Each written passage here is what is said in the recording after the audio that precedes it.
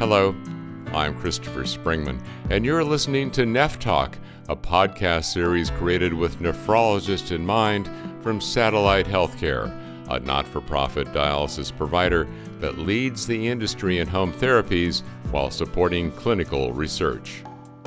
Here's a headline I just love to read. Satellite Healthcare continues to increase its percentage of 4- and 5-star dialysis centers, according to the CMS, the Centers for Medicare and Medicaid Services. That's good news for patients, their families, nephrologists, and of course, the Satellite Healthcare employees who make this happen. Our next guest is quite proud of these accomplishments too. She is Brigitte Schiller, MD, Satellite Healthcare's Chief Medical Officer. Dr. Schiller, thank you so much for joining us today on NephTalk. A pleasure to be here. We should really call this NephTalk News. Congratulations, great. Thank you very much. Yes, we are indeed very proud and happy about this achievement. This program has been in place for the past 4 years. While we have always been doing pretty well, very well with ratings, we certainly have reached with the 70% of our centers having reached 4- and 5-star ratings this year. So yes, we're very happy, and I think we really need to say that this is an achievement of a lot of the passion of our employees who really work here at Satellite to help our patients to live the best life possible, with a wonderful execution of then delivering ESRD care and also a quality strategy behind it to really ensure that all these outcome measures can be achieved in the best possible way. What criteria does the CMS use to determine awarding a 5-star quality rating, please? Yes, that's a very good question, and it's a complicated one. There are several metrics that go into the 5-star ratings, and currently I think we can categorize them in probably 5. One is it's surrounding access. When you do hemodialysis, and these 5-star ratings rely primarily for center dialysis, but also for PD programs alone. Those are peritoneal dialysis programs that provide PD for patients at home. Access for hemodialysis is one of the criteria that are measured, and this is in 2 ways. One is how many patients have central venous catheters and how many patients have the gold standard, which we consider AV fistulas. Another metric, a clinical metric, is how do patients receive adequate dialysis? And when we say adequate dialysis, we refer to a metric of how much urea do we remove from a patient's body with every single dialysis treatment. There's another laboratory parameter, and that is how often do our patients have hypercalcemia, meaning too high levels of calcium. And then there are more complex metrics in there, and they are concerning longevity. How long do patients live? How often do patients go to the hospital? And the last one is how many patients do receive transfusions. And obviously, when that does not work well, when patients are not controlled with the ESA by itself, they are dependent and require transfusions. So those are the metrics: access, adequacy, hypercalcemia, standardized mortality ratio, standardized hospitalization ratio, and transfusion. Dr. Schiller, what does a 5-star rating mean to our listeners, especially nephrologists who may recommend a specific dialysis center to their patients? The way we think about the 5-star ratings is really that they are an entry ticket. They're sort of the first thing that you see about a center. I think the world is changing. We have access to the internet day in and day out. And so we all have adjusted our lives by getting used to ratings like Yelp, TripAdvisor, where we make our decisions based in our daily life based on ratings that are available. And so 5-star ratings have really ubiquitously populated our routine daily life. And it's a very similar rating how they matter in dialysis.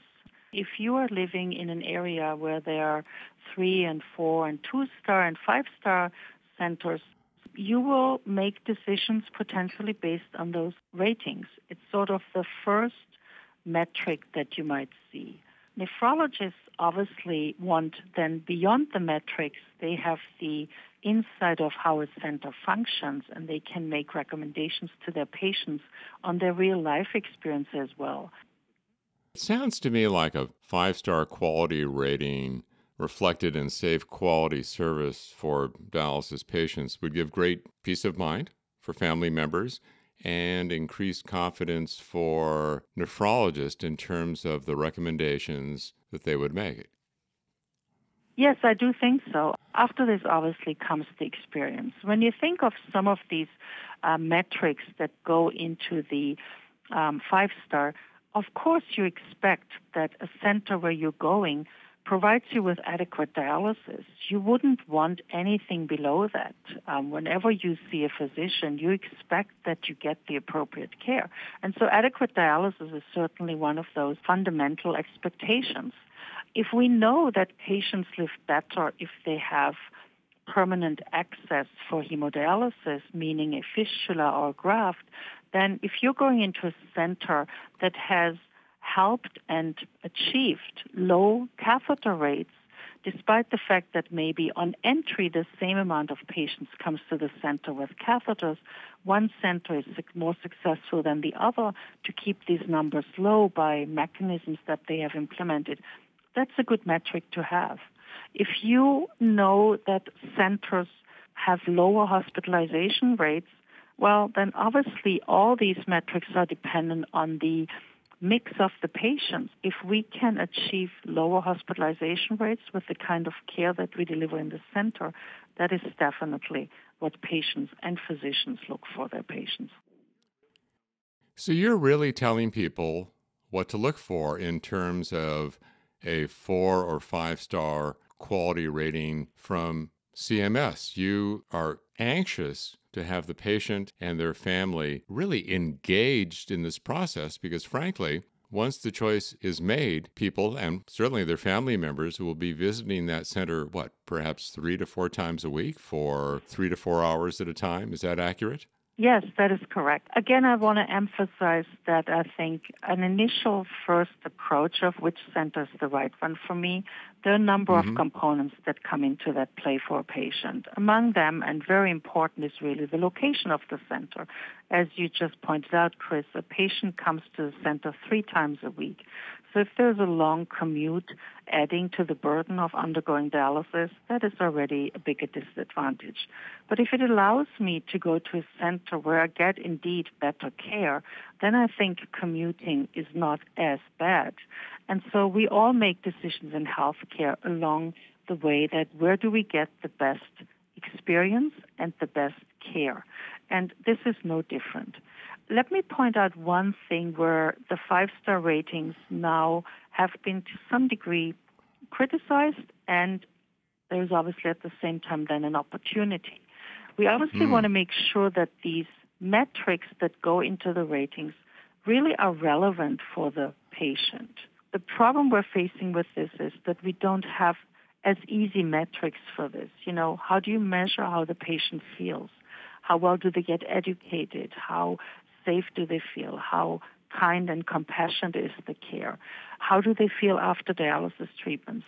A lot of these metrics will need to be developed over years to come, but there's a real push to even further increase the value of star ratings by making them more patient-centered and patient-specific.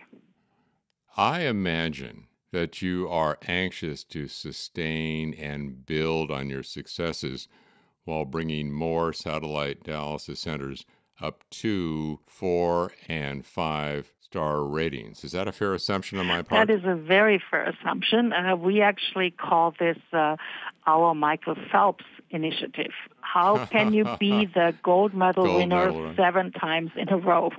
So we have done it now 2 years in a row where we had the highest percentage of 4 and 5-star ratings, with 64% last year and 70% this year.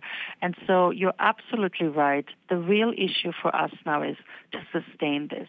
This is challenging. I think we look at it this way. We have foundation laid based on our determination and a very strategic approach to ensure that we improve the outcome of our patients every day, every week, that we are eager to live this continuous quality improvement culture, that we look at processes that need to be improved. We have identified the root causes and have solved successfully for some of the problems, but we now need to have further on make sure that we have a focused approach of identifying now, after the foundation is laid, where else is the opportunity for us to improve. I can understand why you're so passionate about this, because frankly, there is a lot at stake. Patients' lives, peace of mind, as I mentioned, for family members, your integrity, not only personally, but also as a company in terms of the confidence given you by nephrologists who ultimately make the decision where to place their patients. That is absolutely correct. We actually talk at Satellite a lot about humanizing dialysis. And what we mean by this is ensure, first of all, that highest quality care is delivered. And for that reason, we're very, very deep into quality improvement processes. We talk about this every day. We take it very serious, exactly like you say. These people, our patients, are mothers, fathers, grandfathers, uncles and aunts, grandmothers, daughters and sisters of some people. They are not just a patient, they are in a network of love, they have meaning, and they deserve the best care possible to live the life that they're hoping for with a challenging chronic disease, which needs to be eased and simplified and improved as much as possible. Thank you, Dr. Schiller. Thank you for joining us today on NephTalk. Thank you for the opportunity. Appreciate it.